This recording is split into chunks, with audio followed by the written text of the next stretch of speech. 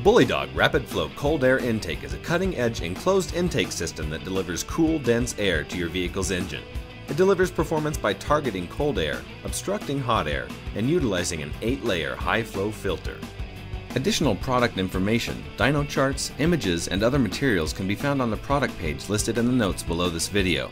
If you require support during the product installation, you may contact our technical support specialists at 940-783-9915.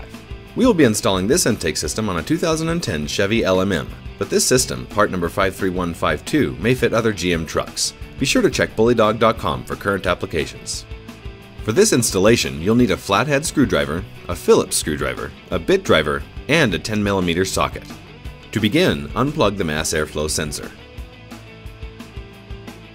Use a flathead screwdriver to loosen the band clamps located at each end of the stock intake box. You do not need to completely disconnect the clamps, just loosen them enough to remove the tube. Remove the stock intake tube and set it aside. Remove the stock intake box. The box is held in place by rubber grommets, so it will easily pop out if you gently pull upward. You will need the mass airflow sensor off of the intake box tube later in the installation. Use the 10mm socket to remove all 4 machine screws from the mounting plate and then remove the mounting plate itself. Set aside 3 of the machine screws. You will need them later to install the Bully Dog intake. Snap the Bully Dog intake tube with the mass airflow sensor mount into the Bully Dog intake base. Use the T20 Torx bit to remove the mass airflow sensor from the stock intake tube. Attach the mass airflow sensor to the Bully Dog intake tube. Use the nylon washers and the black oxide Phillips screws provided by Bully Dog.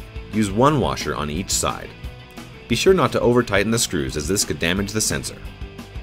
Install the Bully Dog intake base in the space made by removing the stock intake. Use the 3 machine screws that you set aside during the removal of the stock intake to secure it into the engine bay. Do not over-tighten the screws as this could damage the Bully Dog intake. Connect the silicone couplers to the Stage 2 air intake tube. Do not tighten the band clamps just yet. Leave them loose so you can adjust the couplers into the correct position during the installation.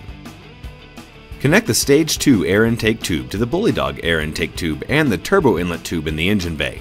Leave the band clamps loose until you are sure that all the connections are properly aligned, and then tighten the clamps with a flathead screwdriver.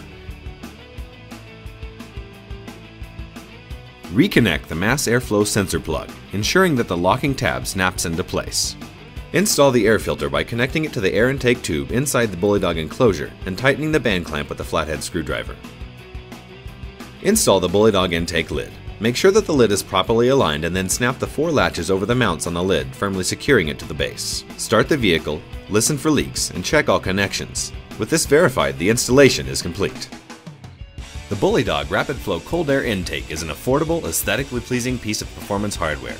With its ease of installation and undeniable advantages over stock hardware, it's no wonder that this is one of the first upgrades that many truck owners make.